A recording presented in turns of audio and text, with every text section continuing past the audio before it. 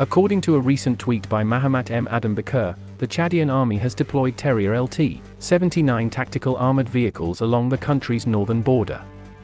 This deployment marks the first documented operational use of these armored vehicles. Chad's recent deployment demonstrates their commitment to strengthening defense capabilities and enhancing border security in the region by utilizing advanced armored vehicles. In 2021, Chad ordered 60 Terrier LT79 tactical armored vehicles from the armored group, TAG, a manufacturer based in the United Arab Emirates. Some of these vehicles were showcased during a parade in August of the same year, which celebrated Chad's 61 years of independence.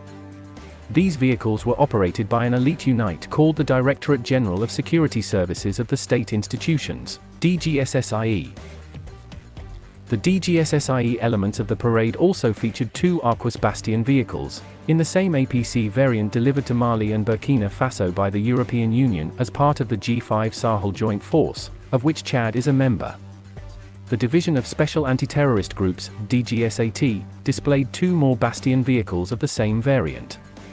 Chad received 7 Bastions in 2019-2020, financed by the European Union, according to the Stockholm International Peace Research Institute, SIPRI.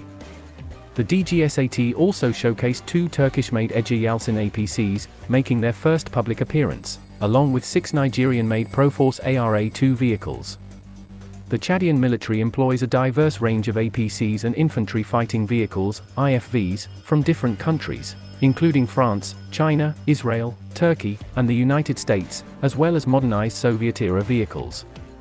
The Chadian armored fleet also includes vehicles such as Bastion Patsars, BMP-1, David ULAV, and ERC-90. The Terrier LT79 is constructed using a reinforced and militarized Toyota VDJ-79 truck chassis and commercial off-the-shelf COTS components. It has a combat weight of 5.6 tons. The vehicle can be built to Center B6 level or NIJ3 protection standards and is powered by a 195 HP high-sulfur 1VD FTV Toyota 4.5L V8 turbo diesel engine. It is available in left-hand drive (LHD) and right-hand drive (RHD) configurations. With upgraded axles, clutch, reinforced frame, and large super single wheels, the vehicle offers excellent mobility and high payload capacity in all operating environments. The Terrier LT79 is agile, extremely versatile, and designed to protect individuals in hazardous operational environments. It is expected to become a crucial means of transportation for SWAT teams, law enforcement, and military personnel who require a highly armored vehicle while remaining cost-effective and budget-friendly.